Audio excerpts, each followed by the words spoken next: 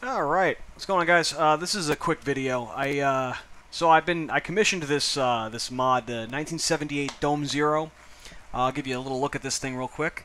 This thing is basically my dream car. I've been dreaming about driving this car, even seeing it in person for a good 15 years now, since I first saw it in Sega GT 2002 on the Xbox.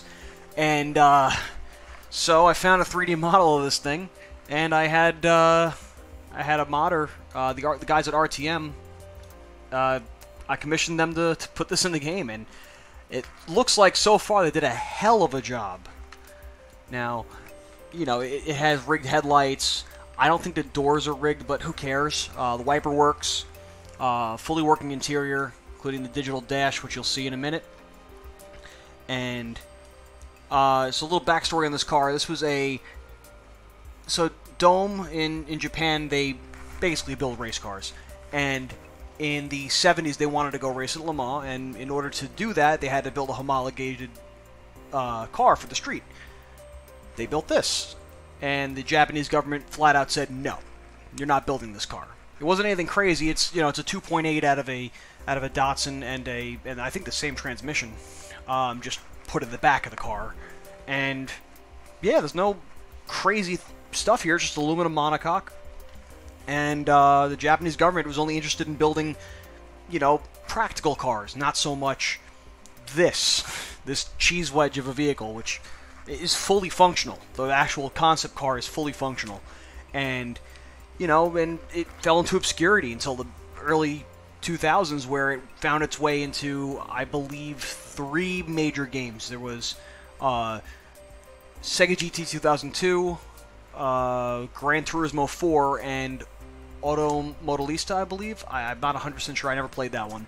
But, yeah, it's not a fast car. It's not anything really special, but it was, special to me to see this car for the first time in Sega GT as, the ultimate car to get, and it's just stuck with me. And I have a scale model of the thing sitting right up here. Let me pull this off.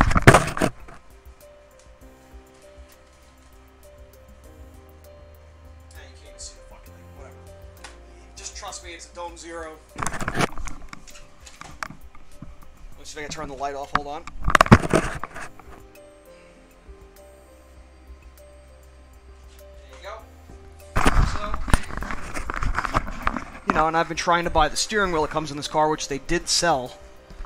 And, well, without further ado, let's get to the actual driving of this thing. I haven't driven it yet, but I'm sure it's going to be pretty good, and if it's not, I could always fix it. I've been messing around with some mods, so take this thing around the Nürburgring, just give my first impressions of it. Sorry about the lighting in here. I had to set this up. It's Labor Day weekend, and I was about to go out, and then I got the email that this thing was done. So, and I don't know if I have the right to release it. It's not. It's my mod, but it's not a. Oh, I got the weather on. Son of a bitch. It's not my mod, but to release, I should say. I didn't, create this. I just commissioned it, so I'm not sure if I'm allowed to just, give this to anybody I want. Obviously I'll share this with friends if they want it, but I mean, I doubt they will. I'll message the guys and see if it's okay for me to release it, because I don't care. It costs me a good amount of money to get it made, but I'm not looking to make money on this. But, alright, let's give this thing a shot. Holy shit, look at this! Oh, I love it! Oh, that's a cool camera. Hell yeah! Alright, let's get to the interior.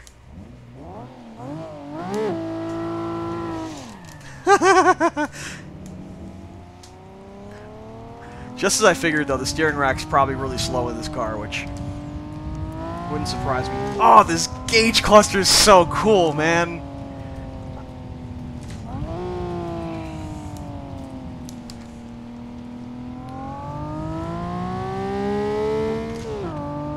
Oh, it's so cool.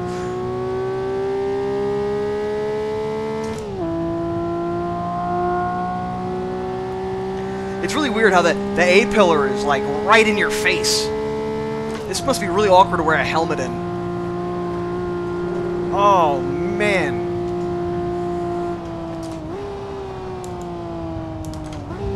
Brakes are good. This car is really slow. I'm actually, like, surprised how slow it is. For how it looks. You know, it looks like a spaceship, but, you know, it's probably like naturally aspirated AW11 levels of quick, which it handles good. It turns in pretty well. It understeers a bit, which is probably due to the crazy not offset. What would you call it? Where you have wow, look at this thing. It rotates beautifully. I forget what you call it. Where you have it, the rear is bigger than the front, or wider than the front. Oh my god, it rotates under throttle coming out of the corner. It's just so cool and easy to plant. Look at this thing. I can get the back end to step out at any point I want. Oh, I'm taking some pictures of this thing. This drives so good. Oh, man. Oh, this is better than I thought it was going to be. Because sometimes when you get these mods done, especially this quickly, this was done in 5 days. Usually, they drive like crap, or they're just made to be, you know, have pictures taken of them. They're not made to be driven around a track. This feels really, really good. I wonder if it's based on anything, because from what I was looking up, I couldn't find any real pictures of the front suspension. I could find pictures of the rear, and you know, typical race car stuff. You know, double wishbone coilovers. But wow, you know, the lack of aero really, you could feel it. I bet this is what a Countach would drive like if it had a 4-cylinder. Oh my god. Oh, this lack of power steering is kind of a bit, I need a bigger wheel. I wish I could find, so, like what I was saying is that Dome, or Domu as you'd pronounce it in Japanese, butchering that, they produce racing equipment, they make steering wheels. You can actually see, you can find their steering wheels on Japan auctions, on Yahoo Japan auctions, every so often. But I want to find this specific fucking A, and I'm around. Okay, wow. Makes a Porsche look like. Let's see if I can do a reverse 180 here. Probably the wrong place to do this. Yep, no. Alright, it's okay. I'm not going for a lap time. I'll do that later. But yeah, so you can buy this steering wheel. I've only seen one. A guy on Jalopnik had this specific steering wheel with the green triangles and the green base. Now, I've only been able to find the orange one. If I could ever find, or if anybody knows anyone, if anybody even watches this video, anybody who's selling the green version of this wheel, I'll buy it. I'll buy it and I'll use it on this. Gladly. Wow, this is kind of tough in this section here. I might have to turn down the force feedback multiplier for this specific car. But it drives, like, really, really well. It's just when you get past a certain fucking point, it just... the steering is so heavy.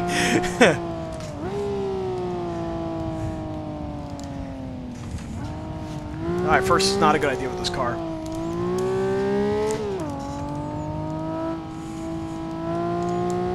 But that's cool that how the gauge cluster works. I was discussing with Alex, the guy who did this. I was never able to find a good shot of the gauge cluster, and he sent me one, and I've seen the interior before, but I've never noticed, you know, like I've seen the buttons on the right side, I've just never seen the gauge cluster itself lit up, and it's cool to see two bars side by side, you know, one showing, the top half showing kilometers per hour, and the bottom half showing the RPMs. Wow, the brakes are 70s. Should probably downshifted there, but whatever. It's not fast. It sounds like a straight 6. Whoa. That's kind of strange, but okay. I'll mess with the cameras later. This is just the first impressions, you know? It's not meant to be a lap time. It's not meant to be... I'm not setting records here. This is as I'm driving the car. I got an email. I quickly threw, you know, all my stuff on my computer here, slid my rig over, and I'm glad I did, because this is awesome. This is awesome. I got to see if somebody can port over some of the Sega GT 2002 tracks, which would be interesting. I mean, I bet they're in formats that nobody knows how to read, and nobody cares to even try to, you know, convert anything like that. If anybody's seen my account on Forza Central back in the day, every single time there was a Forza coming out for the past, you know, say 15 years, I've been requesting this car over and over again. Like, what's your top 5 dream cars for the game? This was always #1. And it's not like it's a particularly fast car, definitely not a popular one. I'm sure people who, you know, played those games definitely know this car. You know, more so Sega GT than Gran Turismo 4.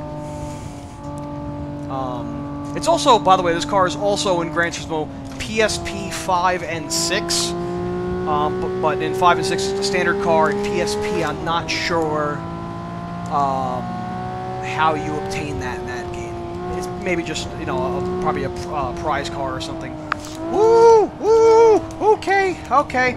Oh, I gotta pay attention every time I lift off the throttle. Okay. Yeah, this thing drives like an older Porsche on shit tires. Not in a bad way, but like on like it slides and, you know, you gotta really pay attention way. It moves. It's manageable, it just moves. Never downshifted here before. The brakes are just pretty awful, but I mean, it's got small wheels. I think they're 14s. So it doesn't surprise me. Cars from the 70s, nothing had good brakes back then. You didn't have good brakes till the 90s. Like the 80s is when you started having cars that were decent. I mean, I got a 97 Miata, and that thing, stock, the brakes are shit. I'm you know, good brake pedal feel, but the car doesn't stop.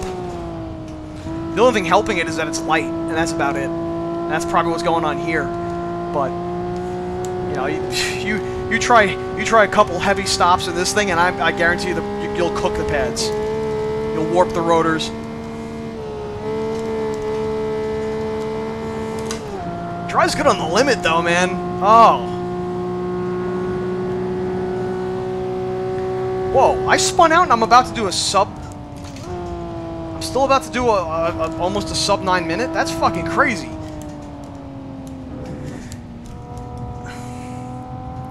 That's pretty crazy. I mean, if I didn't spin, I'd probably be under 9 minutes. That's quick. That is not slow. This car feels a little slower than it is, probably because it's such a smooth, flat power band.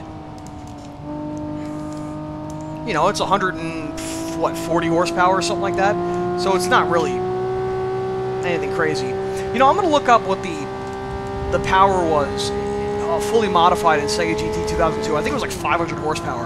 I'm going to try making that. Alright, 923. This thing is... Wow. Headlights work? That's so cool. Oh man, this is great. I'm so glad I requested this. E-brake works. He's not moving his hand though, which kind of stupid, but... Oh yeah, the weirdest thing. The e-brake is a big, like... It looks like just a big box that you're just pulling. It's the dumbest. The absolute dumbest thing. I'll go in the showroom, but, nah, never mind. I'm just gonna end the video. Anyway, guys, thanks for watching. You know, I'm I'm sorry it wasn't like anything more exciting. This is just something that I wanted to do. I've always wanted to drive this car, especially around the Nürburgring. Oh, look at this thing, man. This is so cool. I just love everything about this car. It's just... I know I'm the only one who cares, but, you know, figured I'd share it with anybody else who does. Anyway, have a happy Labor Day weekend, and I'll catch you guys next time.